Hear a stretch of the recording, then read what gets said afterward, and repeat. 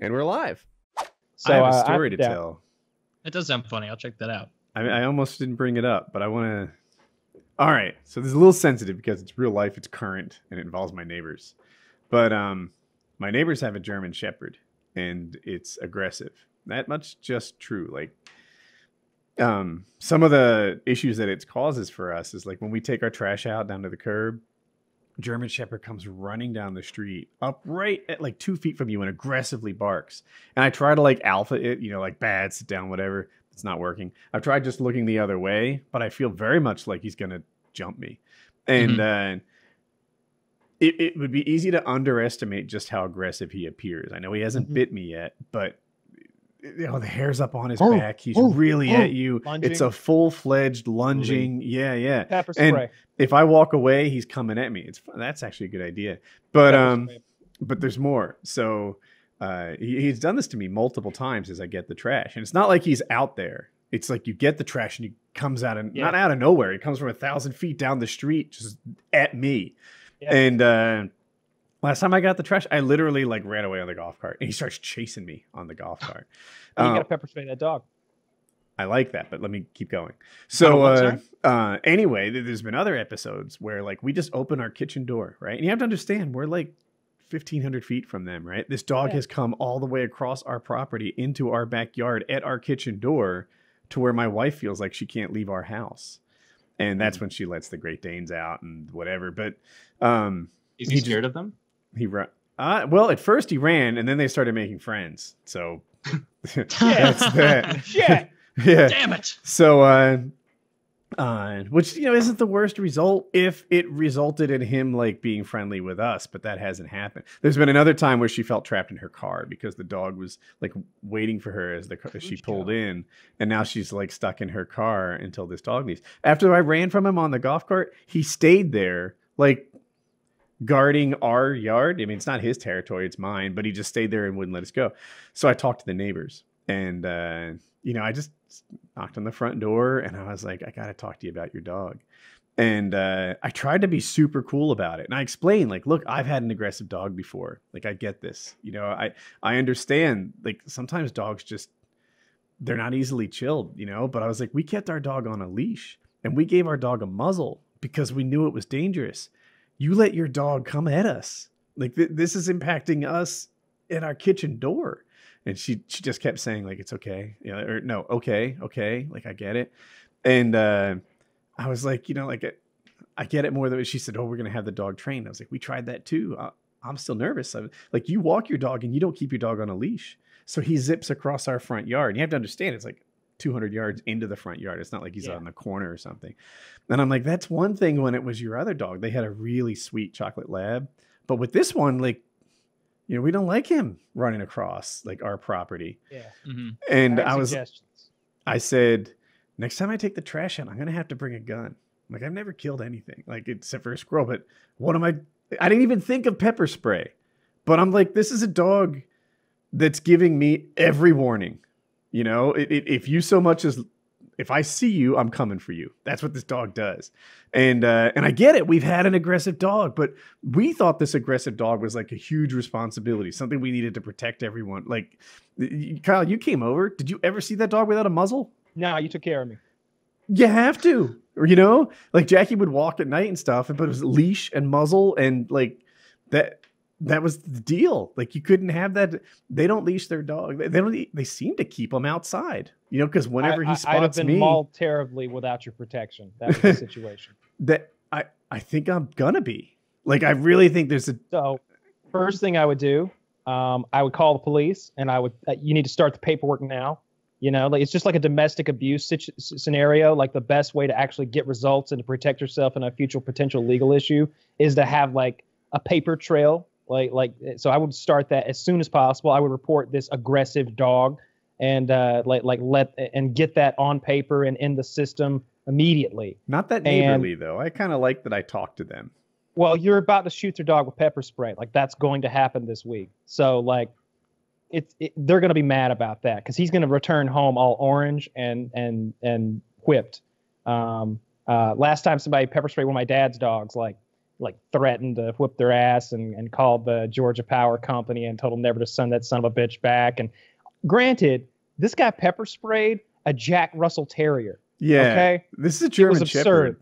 Yeah, Anyway. this was a 12-pound dog that was yipping at a grown fucking man, and he pepper sprayed it. So like, we were warranted in our ass whooping threats. I should mention, I think I can take this dog, but it shouldn't. I will get very hurt in the scuffle. Yeah, it wouldn't kill you, but it's going to be a maul. I want a lopsided victory if there's going to be a battle. Dude, get the you bear. do not want a Pyrrhic victory. You want a decisive victory. It feels like a perfect opportunity to review bear traps. Just place them and have like different brands for a YouTube video. No, what I really want is for them just to leach the dog. That would be the ideal scenario. I don't think they're going to do that. And it'll be fun to pepper spray the dog. I promise you. Yeah, I if it were me, I would get the bear spray because it comes in a big container. It has a big wide.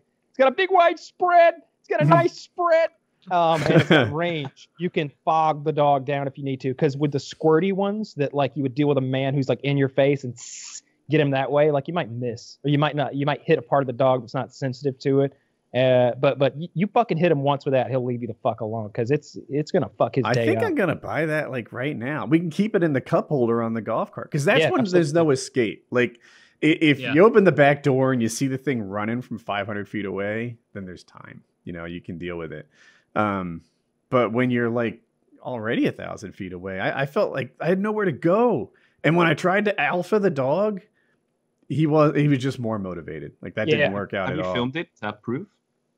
No, but they see it. They've seen it, and they've called their dog back. They try and say something. No, and this last time, I think they saw it. I'm falsely accusing them, maybe, but it seemed like as soon as the incident ended, she opened the door and let the dog back in. And I'm like, was she just? Because last time I talked to them from afar. It wasn't like I yelled at them or anything, but I was like this isn't okay. Like your dog is aggressive towards us. Like you need to leash it. And then the next time it happened, they weren't there until I left, and then instantly they opened the door and let the dog in. I'm like, in my head, they witnessed it all go down, but they didn't want to talk to me about it. Yeah, which is why you could also tase the dog, which would be sounds risky. Fun. I don't know. That'd be harder. Nah, right? It'd be harder to pull and off. You need aim and stuff. You get a couple tasers, start wielding those bitches. You know? And the cool thing about the taser, there's one called the Jogger, and it's pink, and you shoot and then just drop the thing and run. But you could shoot and then start whooping the dog's ass with a stick as the dog is like immobilized, like twitching on the ground. You like get on him and alpha him, like start smacking him around while he can't do anything a little bit, maybe piss on him. That send the message home. Okay. All right. Yeah. So this is taking a turn. Well, I mean, hey, this is dog world. I'm glad you came up with the bear spray idea because I was literally I went straight to shotgun, and you have to see how this goes down. The dog's running at you in a full gallop, right? Yeah. All the way until he's like 18 inches from me, and then he's just sort of lunging, snapping, terrifying, everything but biting. And it's like, so when do you shoot? Right? Because we already know the dog might just. My dad would have already shot. Yeah, if it's sprinting at you, gnashing its teeth, I think you're justified in. I'm telling you, man. Like, I think I'd have already shot too. Like, I'm not gonna deal with that. Like, not from some strange dog on my property who's like charging at me and like fur up, like doing that bark where every bark is like a lunge forward and snap kind of thing. Like my dog does that to me, but like. I can't do anything about it, right? You know? Yeah. That motherfucker bit me, a couple months ago. The bruise is just now is going away. It was awful. And that was a pretend bite. He could have ripped my calf off if he really desired to do so. Like German Shepherds are, they're working dogs. That dog's meant to bite people. And I want to have a good relationship with this neighbor. I don't want to always be the guy that killed their dog. I'm sure to the family, this is a loving dog. Because to our family, Jack was a loving dog. Yeah. He was snuggly to us. Our kid, Colin, would smack him away when he didn't want him nearby. Did he pass away? Yeah, he had a heart attack a couple years ago. And but this dog, like I'm not part of his family, and maybe I'm being territorial and my reptilian brain is going, but I really don't like that he comes 1,000 feet at me onto my property. Like I'm not on his land. I'm not even in open land. This is my spot. Why is your dog running loose in my yard? Yeah, no, you're right. You're exactly right. That's not Are you acceptable. guaranteed to be safe if you spray him? Yeah. Oh yeah. 100%? Oh yeah. Could he be even more pissed the next day? No. Okay, 18 inches. He's going to 2 inches. He's going to realize that he fucked with a human being who had something he'd never experienced before. Like, Wizardry. this is a little bit of speculation here, but I've been pepper sprayed. I can tell you it takes all the fucking fight out of you, blinds you, and incapacitates you. But for an animal with such a powerful sense of smell, you got to think that it hurts him more a little bit, right? I didn't think of that. I would think so. Maybe I don't know. It's give gonna him a hurt good him misting. at least the same amount it hurts me, and that's a whole fucking hell of a lot. It's the same for bears because bears are people. Yeah, bears are people too, and it works on them. And I mean, the shit's called bear mace. It comes in a, you've got like a pistol grip, and the container comes down. It was $30. It wasn't a joke, but it's worth it. Yeah, worth it. You've got a fog that lasts for a while. Aren't I gonna get sprayed? Like it's gonna be a little If windy. you're downwind from it, and it's blowing right back in your face, then yeah. But maybe give it a test squeeze outside and see what happens. When you're encountering the dog, maybe give a little test it and be like, all right. I just thought of the perfect idea. You go on your paramotor and you just start cropping the fields. Yeah, go around their garden or something. I like this idea because I was honestly, my only idea was the gun. And I don't want to hurt any dogs. I like dogs. I love dogs. I've got 3 dogs, and I like neighbors, and like I want this all to be okay.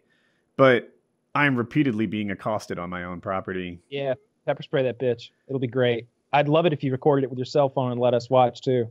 That sounds like a lot to manage. Yeah. GoPro up, man.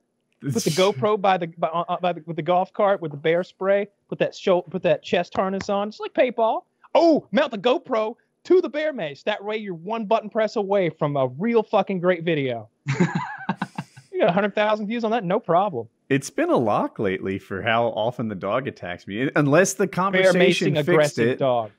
Aggressive problem dog. Yeah. Yeah, I don't know. I don't want this problem, but I've got it. So here we are. Rabid. Hopefully we've got the bear mace by Monday. I think that's trash night. Awesome. I'm looking forward to this. This will be good. The dog is always outside. Yeah, fuck that dog. Yeah. I'd be worried for the children. Yes, absolutely. Jackie said that too. She says, if you're just out there with yourself, I don't know if you have to bring a shotgun, but if it's you and Colin, like you've got to. And there's a certain and by the logic. way, like airsoft or paintball would whip his ass too. Like that. He won't like that. Yeah, except that they might attack. Right? Have to keep it charged. I don't have any way to put air in an airsoft. No, they won't attack. No, I'm telling you, they're not ready for that.